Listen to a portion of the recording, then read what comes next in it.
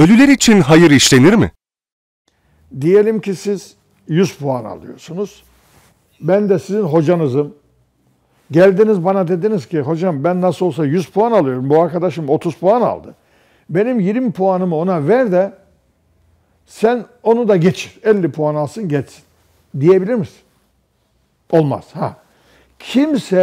Kimseye amel yapamaz. Kimsenin ameliyle ne cennete gider ne cehenneme. وَلَا تَزِرُ وَازِرَةٌ وِزْرَ اُخْرَى diyen ayeti kerimede herkes kendi günahının, sevabının sorumlusudur. Onun yükünü taşır. Kimse kimseyle yaptığıyla cezalandırılamaz. Men amile salihan feli nefsihi diyor Allah. Kim bir ameli salih yaparsa kendisinedir. Ve men esafe aleyha, kim bir kötülük yaparsa o da kendisinedir. Şimdi gelelim bunun hayır meselesine. Diyorlar ki Peygamberimizin bir hadisi var. İzâ mâ tebnu âdeme inkata ameluhu illa min selâsin sadakatin cariyetin ev ilmin yuntefe'u leh ev veledin salihin yed'u leh.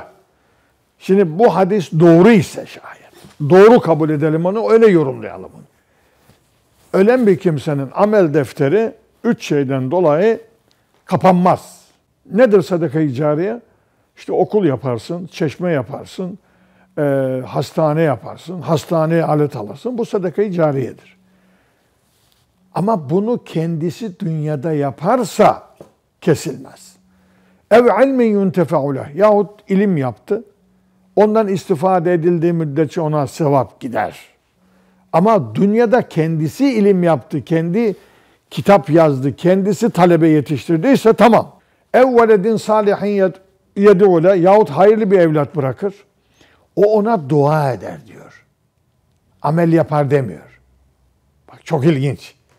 Şimdi yani biz annemize babamıza Allah rahmet eylesin, Allah anne babamı affeylesin diye dua edebiliriz. Buna ben sana dua edebilirim affın için. Sen bana dua edebilirsin. Diriyken de yaparsın, ölüyken de yaparsın. Affetmesi için Allah'tan dua yapabiliriz affı için. Şimdi onun için mesela infak etti diyelim, işte sadaka-i cariye dedik ya. Bunu Allahu Teala 272. ayetinde Kur'an'ın çözümlüyor Bakara Suresi'nden. Diyor ki ve ma tunfiku min hayrin felenfusikum. Hayırdan ne yaparsanız o sizin içindir diyor. Bak. Ve ma tunfikune illa ibtiga vecillah. İnfak ederseniz onu illaki Allah rızasını anarak, onu arayarak yapacaksınız.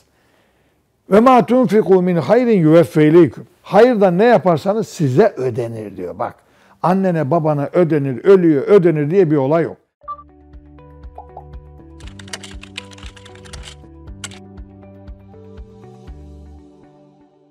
Merak ettiğiniz dini soruları yorumlar bölümüne yazın, uzmanlarına soralım.